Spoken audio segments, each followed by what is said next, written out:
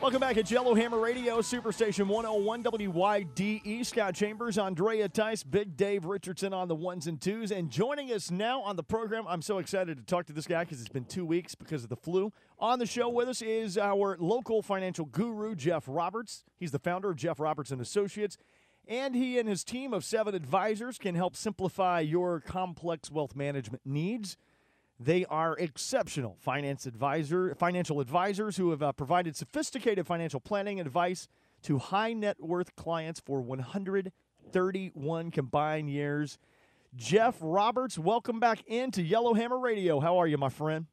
Man, you are alive from the dead, brother. It's good to have you back. Well, I am glad to be back, my good friend. I tell you what, I was under the weather, and Andrea was too last week. I gave her the flu as well, man. It was awful. Oh, did you both end up getting it? Yes. Oh, yeah. Yeah. Yep.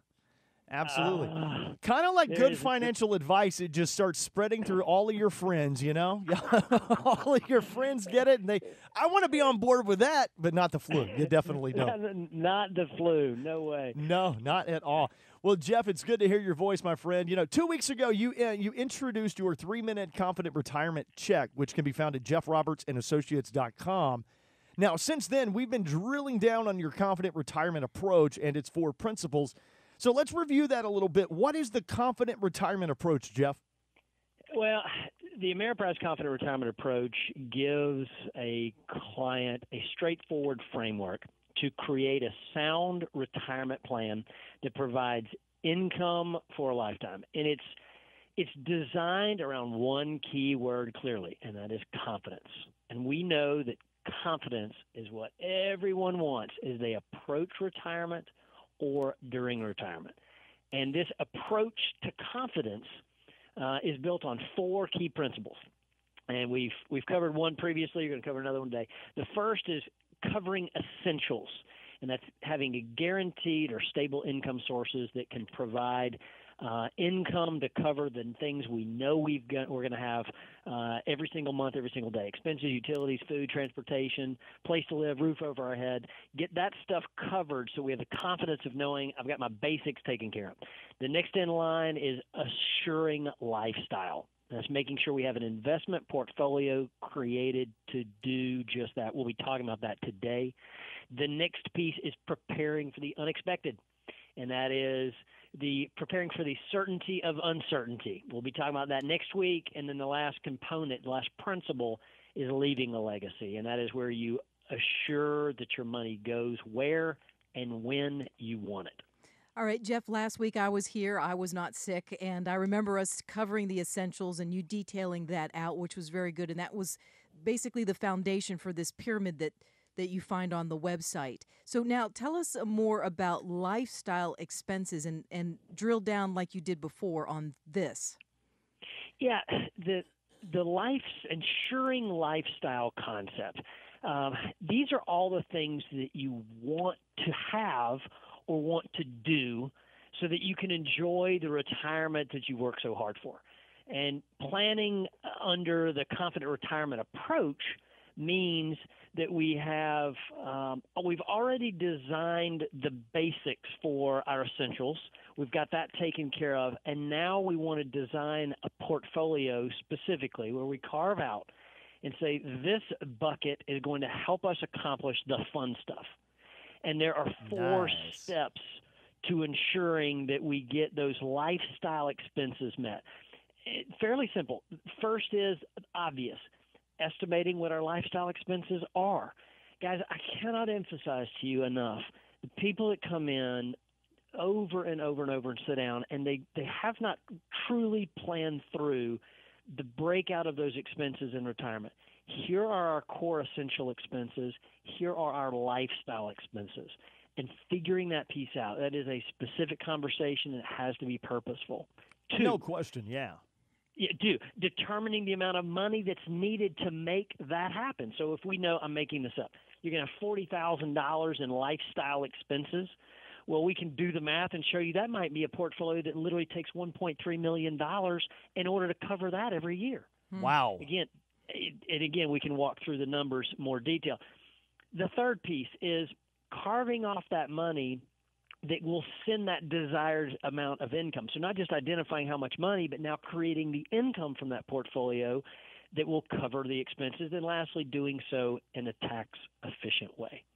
Interesting. Our guest is Jeff Roberts with Jeff Roberts and Associates, just talking about insuring lifestyle, and he just started giving examples of lifestyle expenses. So give us some more examples, if you will, of lifestyle expenses. Is that like buying the new truck, buying the new boat, things like that?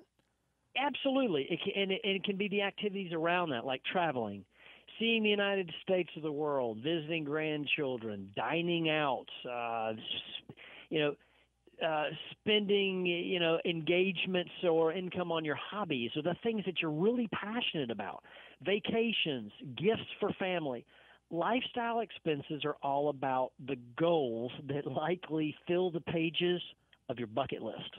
That's the lifestyle stuff. So that airplane I want to buy goes under lifestyle expenses. Not a necessity, Scott. Not a necessity right now. And that's a great point, because it's not a part of those core, fundamental, essential expenses that you're going to have, but it's the fun stuff that you hope to have enough in your retirement plan that you can enjoy. Sure. Right. So I need to wait on it, essentially.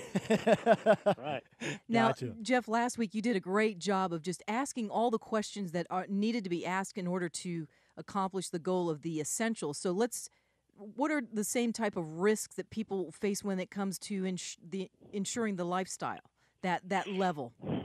Yeah, perhaps the biggest is when we take a look at risks that people face, it's because they're not asking the right questions in advance. For example, how many years are we going to be in retirement? Now, again, this has to do with longevity. And I'm going to throw out several at you, Andrea, but just to give you a couple here. Years in retirement, let me give you some statistics. If you're a male age 65 today, let's say you're going to retire and you're 65, there's a 50% probability that you're going to live to age 85, statistically. And there's a 25% chance you're going to live to 92. Now, if you're a female age 65, there's a 50% chance you're going to live to 88, and there's a 25% chance you're going to live to 94. Now, the thing you got to think about is, let's take married couples. Because many people out there, it's a couple. When you take the probability then of a couple, one of the two living to age 92, there's a 50% chance that one of a couple lives to 92. And there's a 25% chance that one of the two, if you're age 65 today, 25% chance that one of you is going to go to 97. So you got to sit there and think, do I have enough at age 65 for me or my spouse to live 27 years comfortably in retirement? That's a huge risk, because follow me. Inflation averages for 90 years, it's averaged about 3%. And at 3%, that means expenses are going to double every 24 years approximately. So if you're going to be 65 today, you're going to live until 92 or in the 90s, and there's 27 years. Well, you're literally going to have twice as much money paying for twice as much expenses over that period of time. That's a huge, and that's the piece that when I ask over and over, have you factored inflation into your long-term planning? Most people say no. Yeah, Jeff, like I said before, you ask these questions that people just don't even think about, and that one that's a killer almost. Like it just overwhelms you when you realize you think you're going to retire at 65, but there's another 30-year span there possibly that you have to.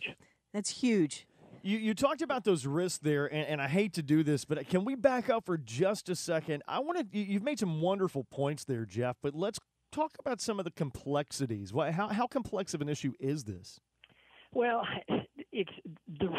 I love to explain this. This is complex stuff that is actually so easy, that can be narrowed down just to proper planning conversations. And when you try and tackle this on your own, most of the time people don't even know what questions they're supposed to be asking or the breadth of questions they're supposed to be asking. So the message I like to communicate to people is just simply this. Don't overcomplicate it in your mind, but just recognize that having somebody that is going to address all of the different areas for you of a sound financial plan to make sure that, so to speak, you're bulletproof. And that's what the Confident Retirement approach is designed to do. Like next week, we're going to talk about the complexity of risks and things that can throw us off track in retirement. And that's huge. But honestly, a complexity that most people don't even think about is the concept of leaving the cookie on the table. Tom Hammock, one of the guys in my practice, references this, and that is if you've got a bucket of money, your nest egg, and it's set aside, it's leaving it alone. Don't go up there and tap it. We're seeing right now where there's kind of the boomerang adult children. This is probably the most common thing that retirement people have is they end up using their assets to cover the boomerang adult kids that come back into their life financially, and they just yes, and it puts their own retirement at risk, and they're not seeing it.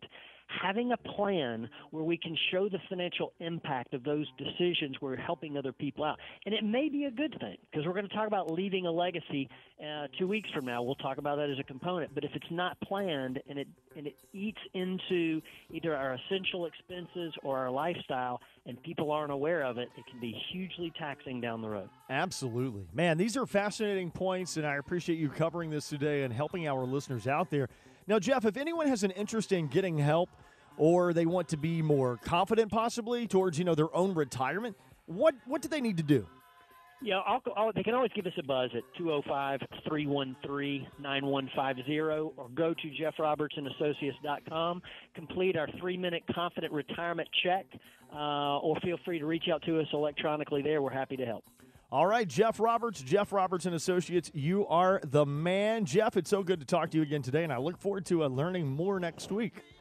Looking forward to it. All right, Jeff Thanks, Roberts, Jeff Roberts and Associates. We're back right after this on Yellow Hammer Radio.